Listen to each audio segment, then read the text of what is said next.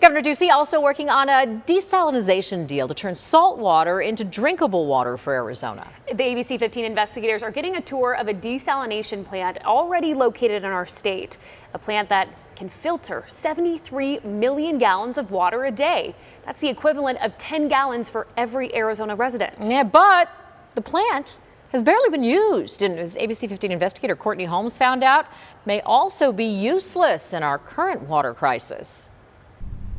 By volume, this is one of the largest desalination plants in the United States. This is part of the pre-treatment process for the Mike Norris with the U.S. Bureau of Reclamation has been here from the beginning. You've got to remove all the solids. He runs the agency's Yuma office. A large part of those duties include getting Colorado River water to Arizona, California, and Mexico. We have to ensure water deliveries, but we also have to really watch the salinity. Now, this plant's sole purpose is to remove salt from water. So why in its 30-year existence has it only been used twice? For that answer, we'll have to go back to 1944, when a U.S. treaty with Mexico dictated that country is entitled to 1.5 million acre-feet of Colorado River water, since that's where the river actually ends. Over the years, as agriculture increased in the Yuma area, so did overly salty return flows, which would go back into the river and be delivered to Mexico.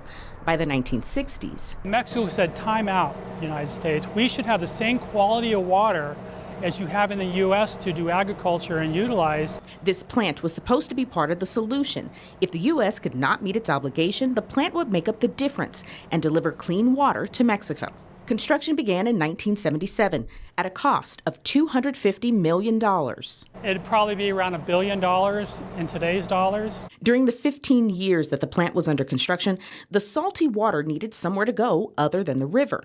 This canal was extended to divert that unusable water away from the Colorado River into Mexico, and accidentally created this. Cienega de Santa Clara, a 15,000 acre-foot wetland. By 1992, when the Yuma plant was completed, it wasn't needed due to surplus river flows.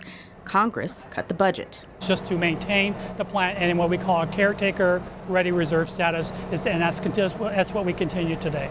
Since then, it's run twice, a 3-month demonstration in 2007 and a pilot run in 2011, funded by Central Arizona Project with California and Nevada water agencies. As the current drought drags on, could this dormant desalination plant finally be put to use? Norris says there are some big challenges to overcome, from the age of this technology to cost. It's approximately $40 million on an annual basis just to operate it. And that's not including the $130+ million to get the plant up to operational status. Then there's that saltwater Cienega.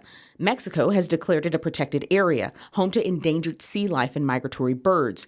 Restarting the plant could damage that. You want to explore all other options before you start looking at possibly impacting a wetland in Mexico. And so this multi-million-dollar plant sits idle, as it has for the past 30 years, waiting for a day that may never come. In Yuma, Courtney Holmes, ABC 15, Arizona.